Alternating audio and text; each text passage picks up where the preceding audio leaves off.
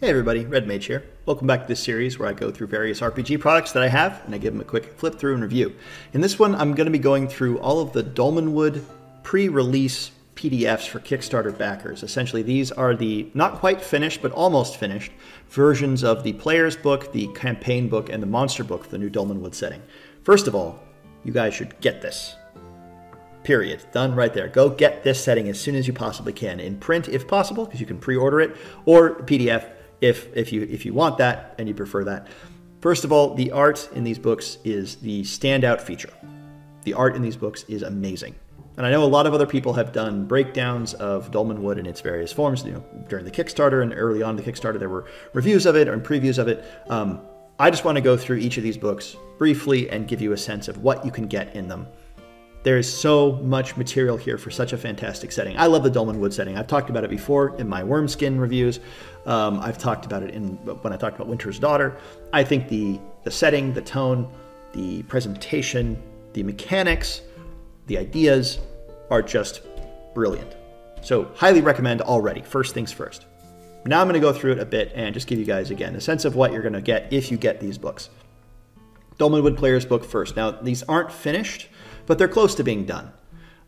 They are almost done. Here's the table of contents you can see, for example, there's a piece of art that should be here. It's not in this version yet, but eventually it will. Now, when these books finally do come out in print, I will actually do a review of them too, because I have the entire set. I'll just do like a review of everything that I've got.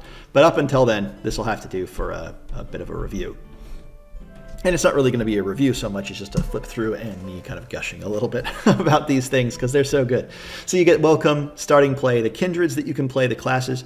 Now this is based on sort of a version of Old School Essentials, but it has its own particular sets of rules as it relates to class kindred and as it relates to magic, certain kinds of magic. And then there are certain other subsystems in here that are developed specifically for this campaign setting. So keep that in mind. If you want to run this game out of the book, you're going to be playing a version of OSE, a very close version of Old School Essentials. But you could also just adjust it for whatever system you want to do. Like I might play it in this system, but I might just adjust it and run it for Shadow Dark when it comes out. So look at this art. So dang good. Welcome to Dolmenwood. This reminds me of the art from like The Secret of Kells or those sort of cartoons from that company. I don't know what company that is. I think they're associated with Ghibli actually on some level, like Ghibli America or something like that. Or Ghibli Europe or something like that. I don't know. They're associated with that.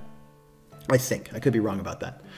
But they are unique, and the style of art, like Song of the Sea, Wolfwalkers, it brings you right into this whimsical, rather dangerous fey world that is medieval, but not high medieval so much. And certainly, not, brings to mind things like Legend from the 1980s as well, as you'll see as you go through.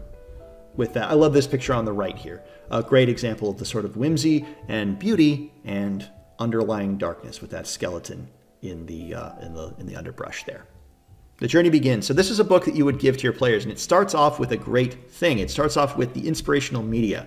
Now, if you're giving this book to your players, or you're going to read it to them, or just give them some of the pages from it, it's a great idea to give them the inspiration for the setting, right? I don't know why we don't do this when we start campaigns. Hey guys, I want to do a campaign set in this world. Here's the sort of tone that I'm thinking of, and you give like 5 novels or like 5 books or like a movie or like some music or something. That's great. So here's the inspiration for this setting for Dolmenwood. You get Lord Dunsany, Tolkien, Christina Rossetti, Susanna Clarke, obviously. Jonathan Strange and Mr. Norrell comes through here quite a bit. There is some Neil Gaiman, which I like. I love Neil Gaiman. Of course, there's Miyazaki with Princess Mononoke and Spirited Away, as well as some stranger things like The Wicker Man, right? And Twin Peaks, for example, by Mark Frost and David Lynch. Oh, and of course, yeah, Over the Garden Wall, which I saw for the very first time this past autumn. I loved it. It's a great cartoon series. If you haven't seen it, you should check it out.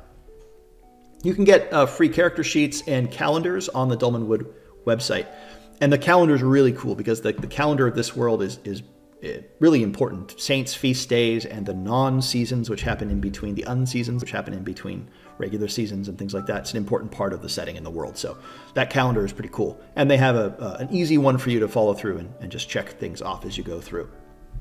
You get the folk and the factions of Dolmenwood. And you get Breggles, Mosslings, fairies and demi-fae, and then there's some other sentient creatures as well that you can run into, birds or animals that you might be able to speak. But then, of course, humans. Humans are the main thing that you're running into in this world. You get different factions, and there's a lot of them. Quite a few factions.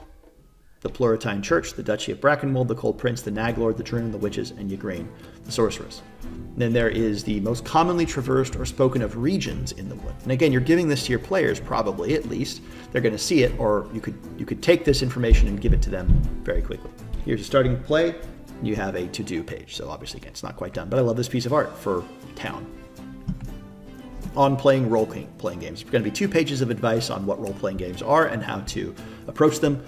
That sort of advice, I will leave, TBD here because as I've made very clear multiple times, I don't tend to like it. But if this book is for players, and you are, especially if you're kind of giving this to new players, I could see this being useful, as long as it's brief and not just overly generic advice of play your character and that sort of thing. Some terminology, which is important, obviously. Now these books, by the way, this is 200 pages. So I'm going to be going through it pretty quickly because it's 200 pages for just this book alone. And the other books are quite large as well. Basic statistics, it's giving you an overview of kind of what you're looking at in terms of old school essentials. So if you don't know old school essentials, you're going to need to know a lot of this terminology. But it's straightforward in role-playing game terms. Here's how you create a character with graphic to be added, character sheet with numbered steps. So it tells you what you're going to be getting, which is awesome to have a character sheet with numbered steps, and in that, there's an image of that. I like that a lot. A summary of your classes, you're going to get Cleric, Enchanter, Fighter, Friar, Hunter, Knight, Magician, Minstrel, and Thief. Those are your classes. And you can also pick a Kindred to go along with them. And some of them are restricted, so Elves, Grimalkin, and Woodgrus can't be Clerics or Friars. Everything else here is fairly straightforward and what you'd expect from an OSE style of game. Rolling your abilities, scores, choosing Kindreds, how to create your characters. What the ability scores are and how they do it. So it really is giving you like old school essentials. These books give you everything you need to play. Mostly it's from old school essentials, but it has its own twists here and there. So you don't really need the old school essentials books to play this game. You can play, if you have the 3 Dolmenwood books, you can pretty much play the entirety. It's its own game as well. Here are your languages that you have. I love these. I love these. The common tongue, the Breggle tongues, the scriptural tongues, the Drunic tongues, the Mossling tongue, and the fairy tongues. There's different forms of the tongue of fairy. I think sometimes you get in like 5e, you get like Sylvan and maybe like Elvish, and there's a few different languages there. In this, you get the immortal tongue of fairy, which no mortal or lesser fairy may speak. There's High Elfish, there's Mule, and then there's Sylvan. There's different kinds of fairy tongues, which is great. Woldish and Old Woldish, Caprice and Gaff, Liturgic, Drunic and Old Drunic. Languages are one of the easiest ways to get your players involved in a setting. I don't know why. If you haven't done that before, just try it. Change the languages and make them specific to your setting, and give reasons to know the different languages to your players, and they will have an immediate connection into the setting on their character sheet, and it gives them a different way of thinking about their characters. Why would my character know this specific language? If it's particular and peculiar to your setting and you give a reason for them to know it, they'll really enjoy that.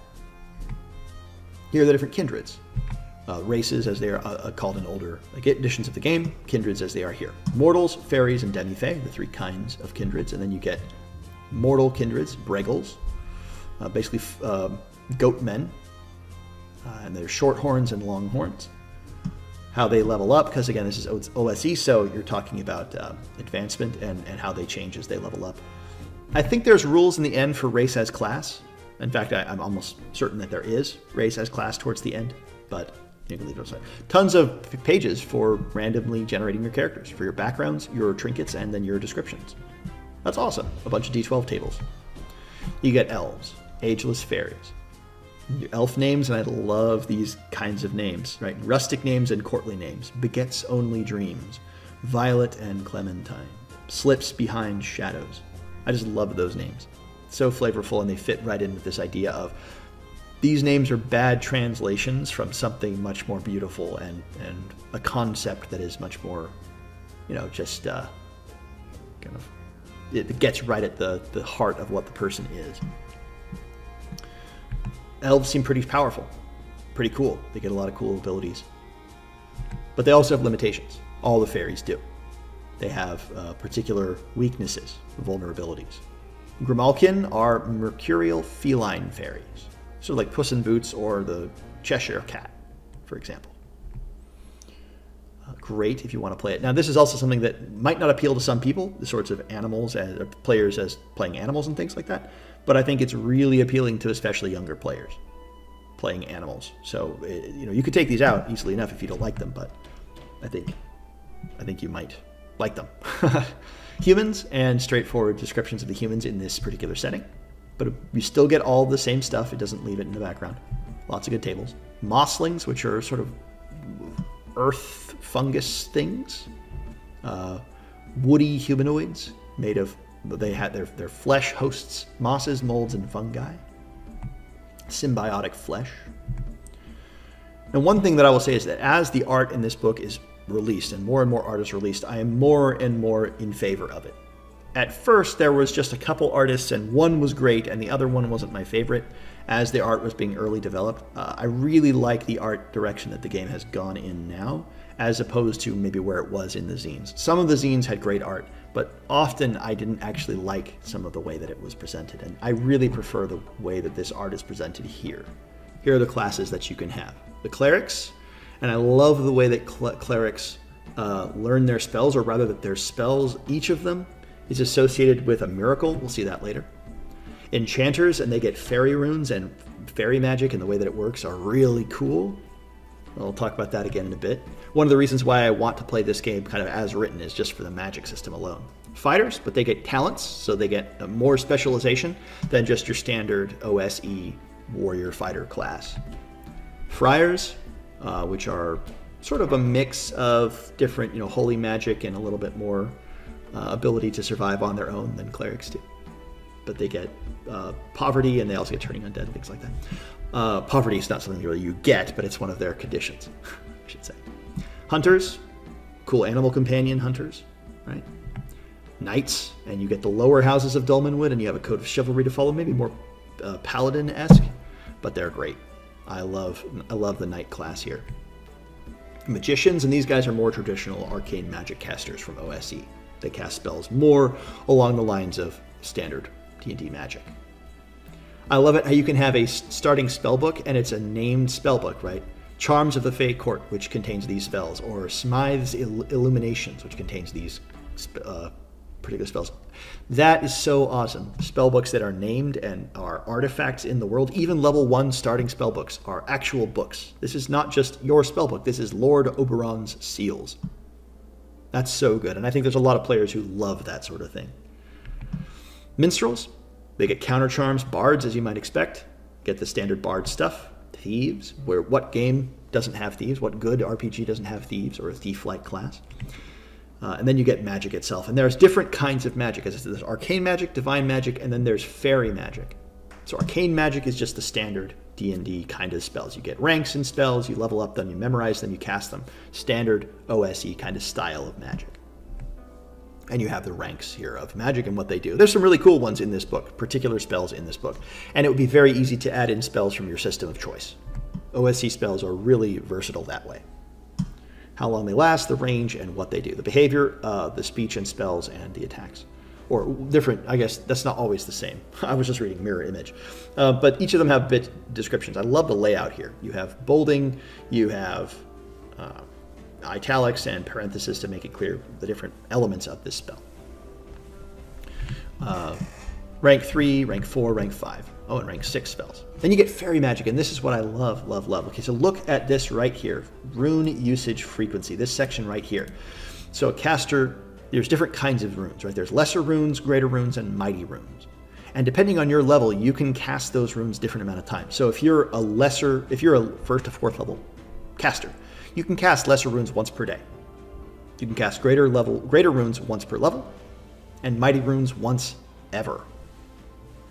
And then if you're level 5 through 9, you can cast lesser twice per day, greater once per week, and mighty runes once ever.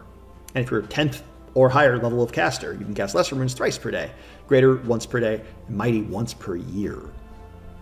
That's so cool. So these runes that are very powerful towards the end, you're only going to be casting a handful of times, maybe once ever.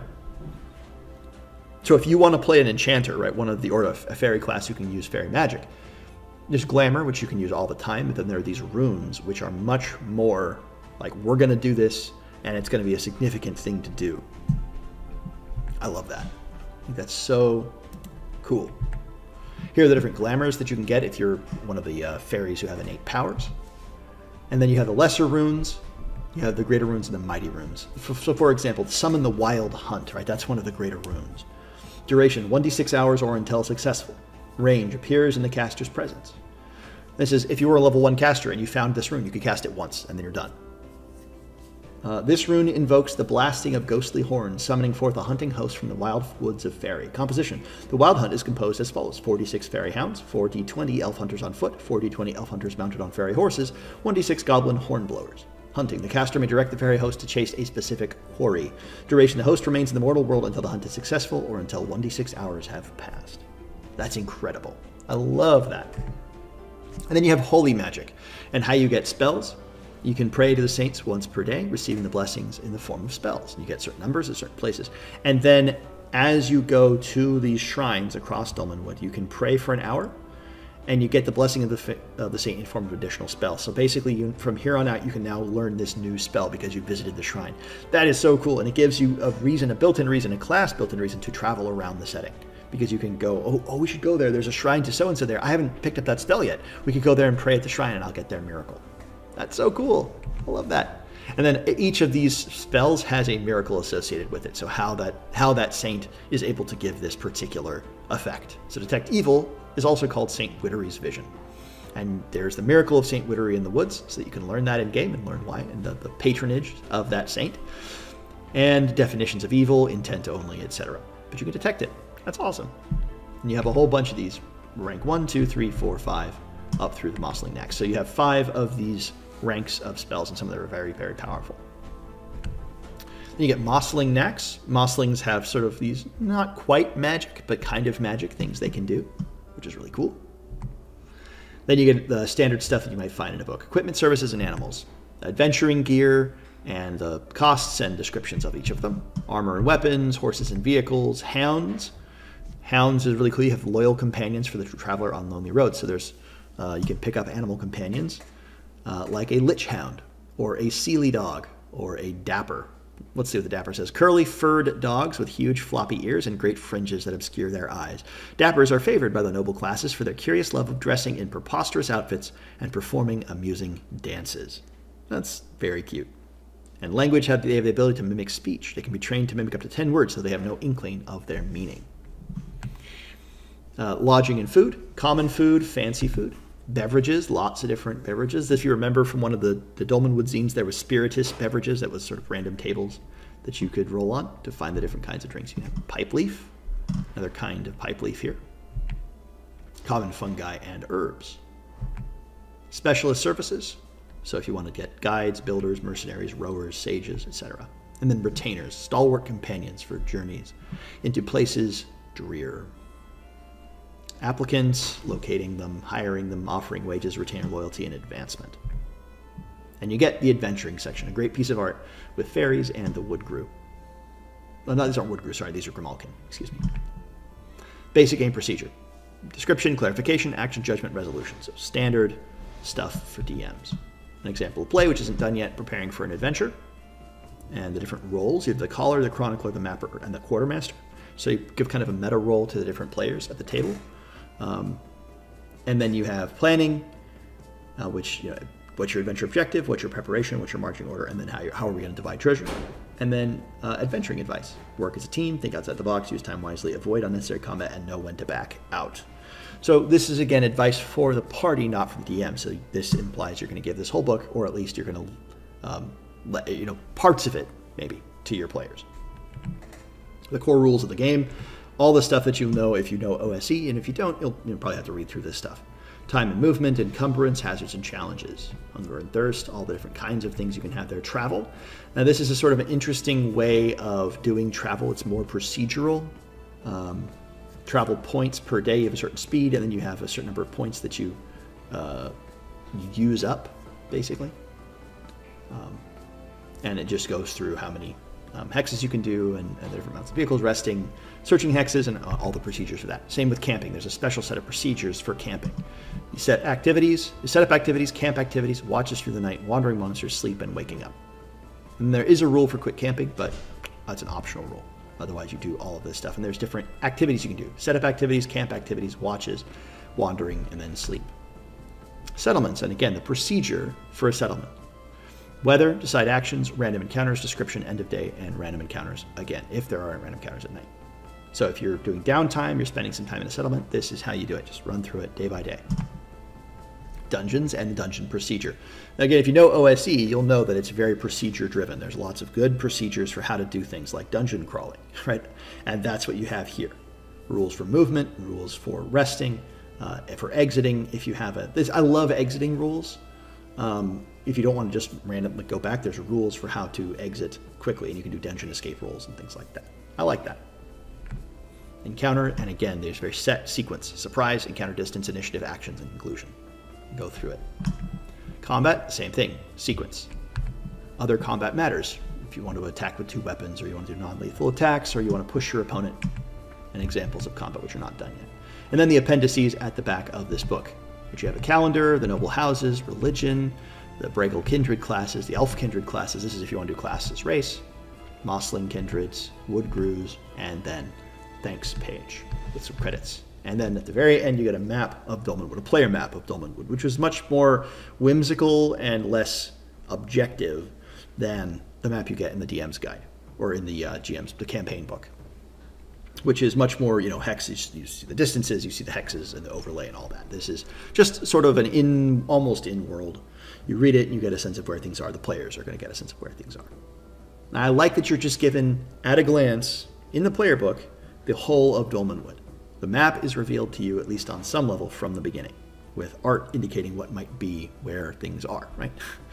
I like that a lot. So the players have more information than less. And if you're going to be doing something like a hex crawl or a region like this, or a region crawl, the players need to be able to kind of see where they're going. It's very important. And then you get adventuring gear, and the back pages have that. So this is the main player's book of Dolmenwood in its form currently. It's not done yet, but this is the form that we currently have. This on its own is one of the best books I have in terms of RPG products. This on its own is worth the price of admission. Just get the player's book and you could run tons of it, but there's so much more because you now have the Dolmenwood campaign book, which is almost 500 pages. Now there's no way I'm even going to be able to scratch the surface on this. 500 pages of material.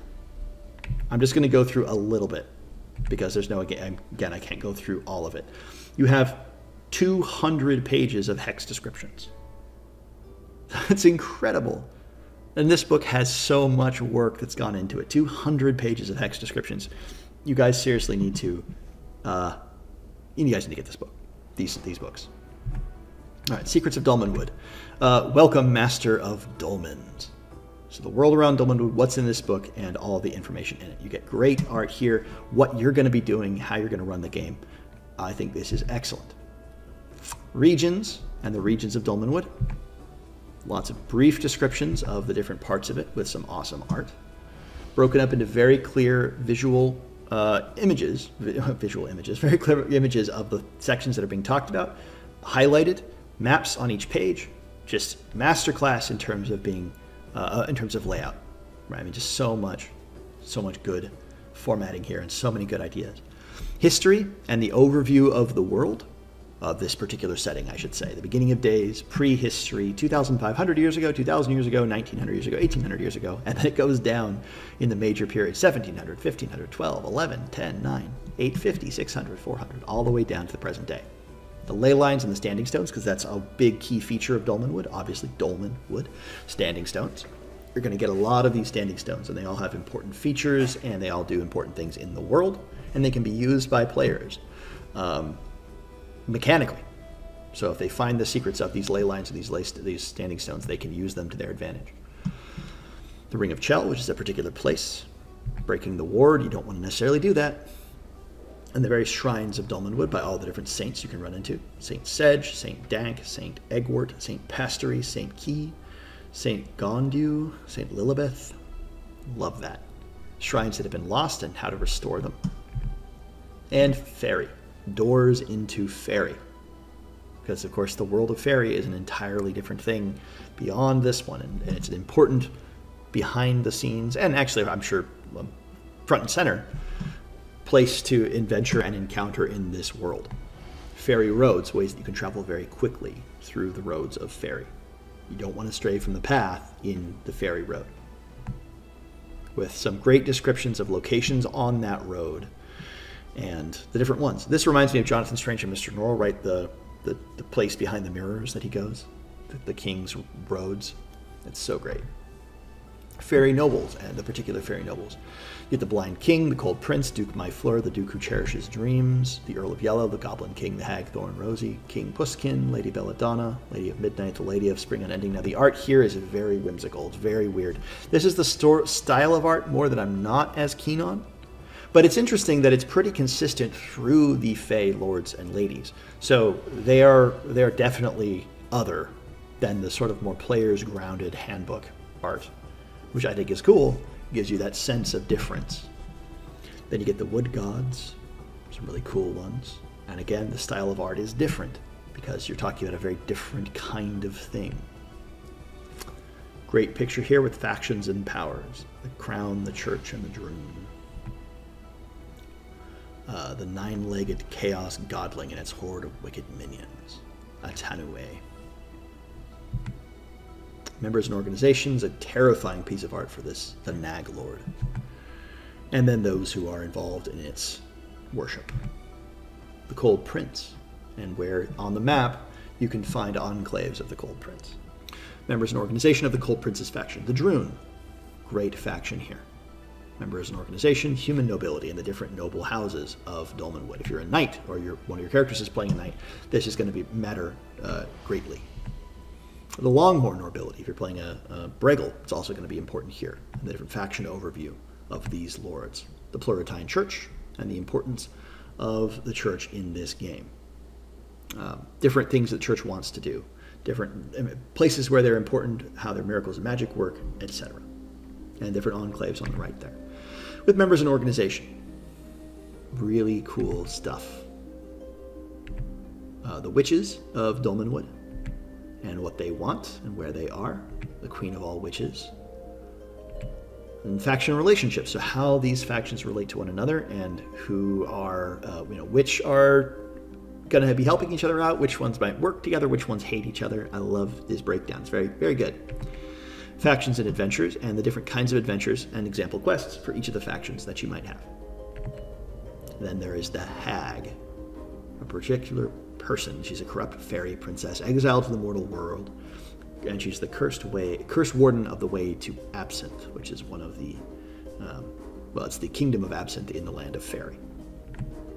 Igraine, mysterious sorceress, and then campaigns in Dolmenwood. Now, this is one section that I absolutely love, and it's this idea on customizing tone, and it goes through setting expectations, whimsy and horror, the time period, Fairy and its denizens, and the role of the church, right? These different things that different tables are going to find to be better or to like or to not like.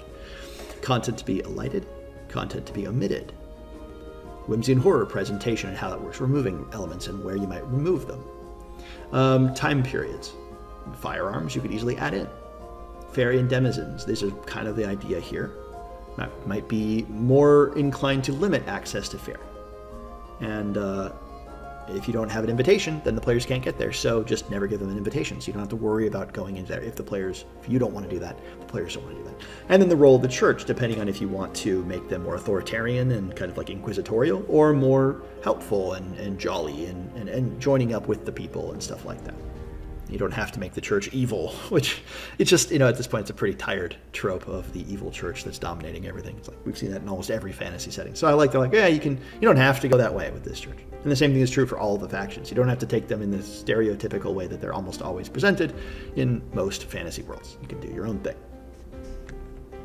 All right, the plot-driven campaigns or player-driven campaigns and how to mix campaign styles as well. Lots of pages of DM advice that are mostly still to do. How to award XP, campaign themes, which I think is great, and there's also still a lot to do here. But there's these different ways of doing what is the whole campaign about, the Return of the Cold Prince, the intrigue in the High Wold, etc. So those are different things you can do. There's still lots and lots of advice here to be done. Design dungeons, still stuff to be doing, but some great advice for how to map dungeons and create dungeons.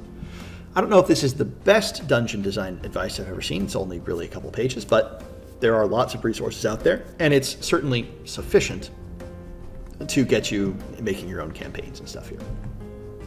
Dungeons, environments, traps, secret doors, tricks and weirdness, and then exploring the wild and how to do that. Seasons and unseasons, weather, getting lost, encounters in the wild, regional encounters in the different parts.